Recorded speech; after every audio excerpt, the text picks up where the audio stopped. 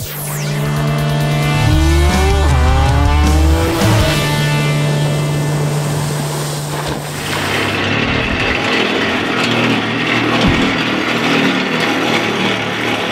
what happened? You got stuck in the mud here on the side? That's what happened. Well, are you two-wheel drive or four? Two.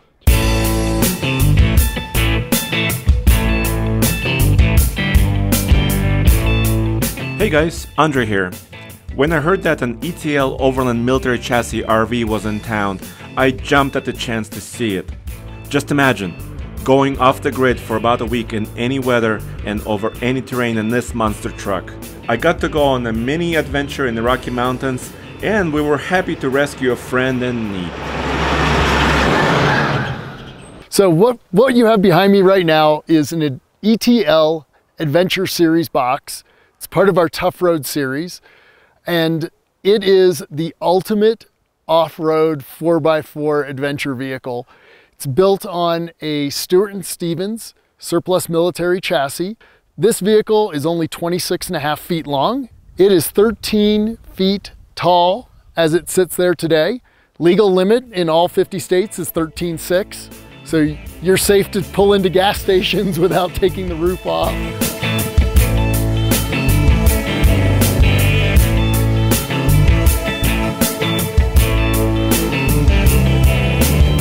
We start off with our U-shaped dinette in back, designed to seat at least 6 people. Really what makes this whole thing probably as interesting as everything is I've actually hidden your bed right up here.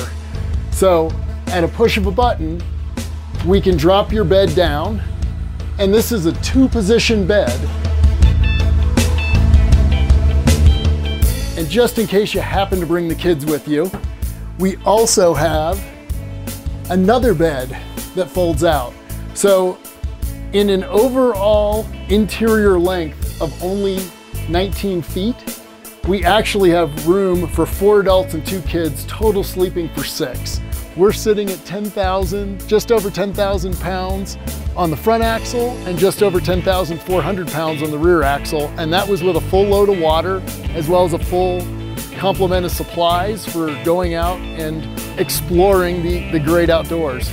We have a TV that pulls out and rotates, kind of walking up the stack a little bit. We also include on this model 400 watts of solar. What people really get excited about is what's on this side, which is actually a full shower that is large enough for an actual adult to stand up in and take a shower. We have in this model a Dometic refrigerator with a few things in it. This is a 3-way refrigerator, both DC, AC, as well as propane. So what's the startup procedure on this beast? Yeah, the startup procedure is actually pretty simple. There's a main power button you turn on. Once you've done that, push button start. Once that is fired up, your transmission controls are over here. It's basically drive, neutral, and reverse. And your main emergency brake is this button. So you step on the brake, put it into gear, push your emergency brake, and you're ready to roll.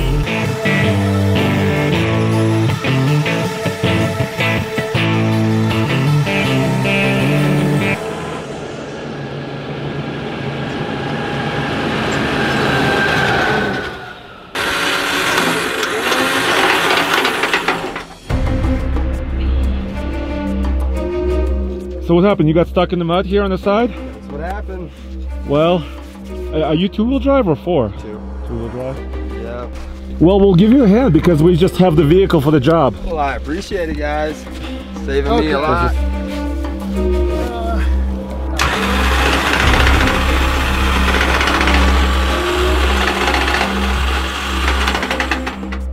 Well, sorry, dude, you have to climb in the mud down there, dude. Not a problem.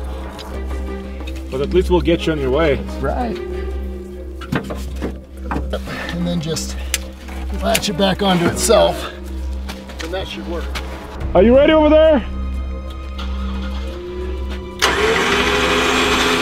Okay, let's go slow.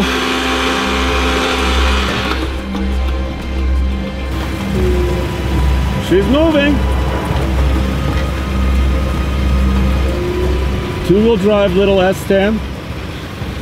Got a little bit into soft mud.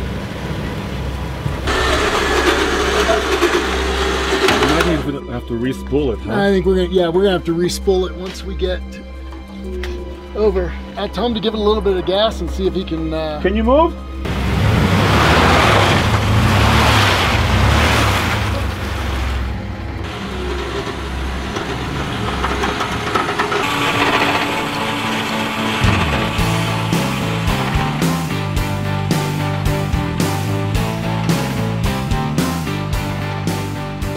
Thank you guys so much.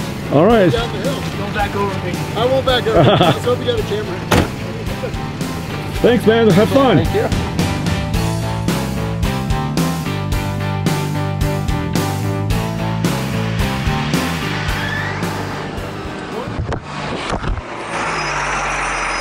So this actually has a Cat motor under the hood. As well as an Allison 7-speed dual mode transmission. In highway mode, it sends 70% of the power to the rear wheels, 30% to the front. In off-road mode, it goes to true 50-50 split in your torque. Additionally, this vehicle also has a central tire inflation system. You have a controller in the cab that allows you to air it down to both cross-country mode as well as sand mode, and what they call emergency mode, which is when you really get yourself in trouble and you need as much traction as physically possible. So this is your airbox, right? The engine is actually underneath the cab. Yeah, the engine itself is actually underneath the cab. This is referred to as a cab over. Yeah. It's partially why we have that great gearbox up on the top with the off-road lights on it. But this is our 400-pound tire. Mounted to the back, you can see we've been running up and down dirt roads, getting up here to the high country. Yeah. So we've gotten some nice mud on the back of this. But there's a 3,000-pound winch that you use to actually lower this tire down. Okay. That way you can change a tire and winch the new tire back up. And the winch is where is the winch located? The winch is actually internally mounted to our I-beam system. It's also important though that we can drive it on-road, which is why we've included this 3-part camera system. You have both left and right cameras as well as a reverse camera. All of the cameras have night vision on them so that they will illuminate even at night.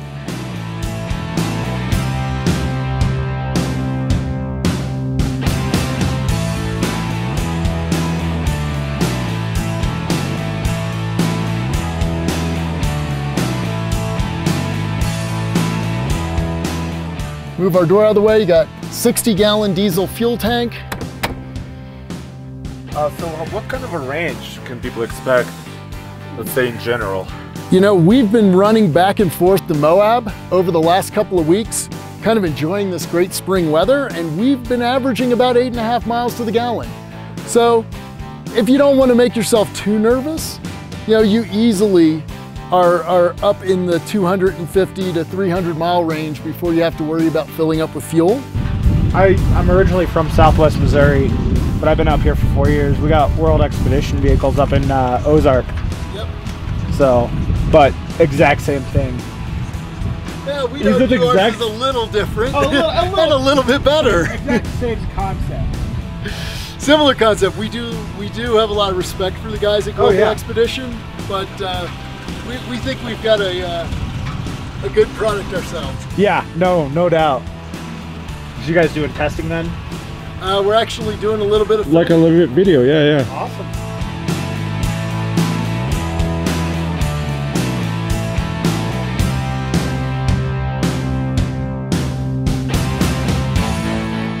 This RV is based on a LMTV military chassis 4x4. When ETL Overland is done with it, a unit like this goes for around $150,000.